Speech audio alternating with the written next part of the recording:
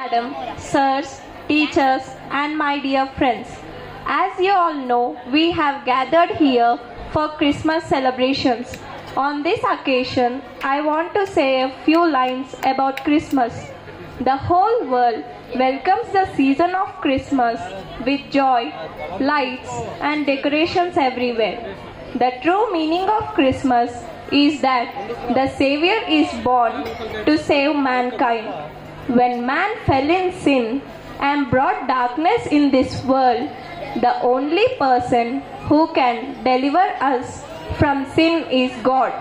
So, He sent His only begotten Son to be our Savior. Why? He has to send Jesus as our Savior.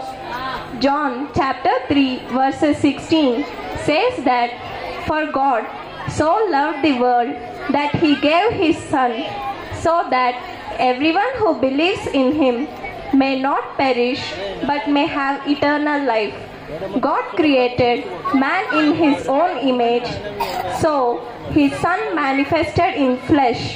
The Creator, humble, leaving the glory of heaven, stepped into this world to be born in a manger, proving His simplicity and humbleness.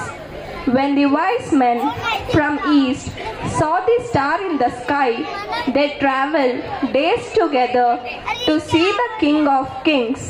They expected the child to be born in a palace, but the star led them to a manger.